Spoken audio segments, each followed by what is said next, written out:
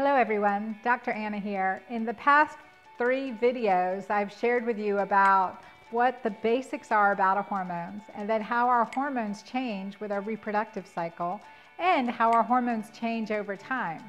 Where are you at? Are you having regular cycles or are you struggling with PMS, perimenopause, or even is your menstrual cycle a remnant of your memory because it's been so long ago?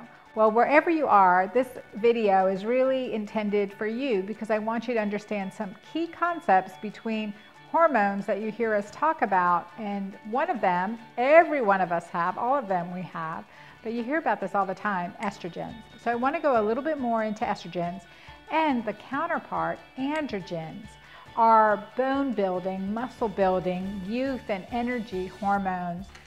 Estrogen is one of our female hormones. Like I said, men have it too, and it declines over time. It also can be disrupted by toxins or hormone disruptors, endocrine disruptors.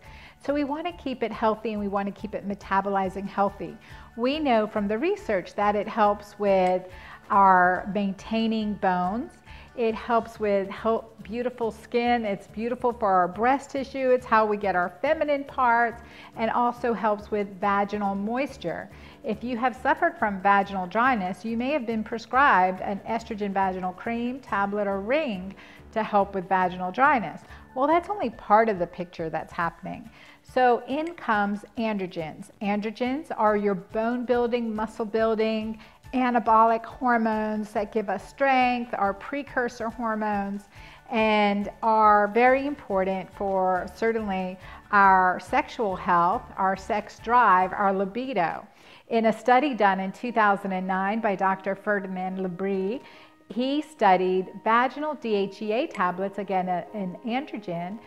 He looked at inserting vaginal DHEA into the vagina and then checked an inventory, a sexual health inventory, and found that there was a 23% increase in desire, a 75% increase in lubrication and arousal, and a 57% improvement in vaginal dryness, all over placebo. That's huge. What we also know from androgen therapy is that it helps the muscle walls of the vagina, not just the mucosa, not just the first layer, but the muscles. So that will help with strength, pelvic floor strength, decrease incontinence symptoms, decrease prolapse symptoms, and just restore that youthful elasticity that is important no matter how old we are. Again, an ounce of prevention is worth a pound of cure. So understanding what we may need to do or where we may need to replace hormones when necessary is really important. First things, clean up our diets from endocrine disruptors. Second thing, exercise the pelvic floor and every muscle in your body. We know how important exercise is. So in my next video, I'm going to teach you in a really super quick and simple way to do your Kegel exercises and how to know you're doing them right, because so many people do them wrong.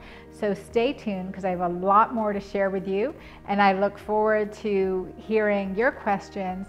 Join me at drAnnaCabeca.com, and I'll see you in the next video.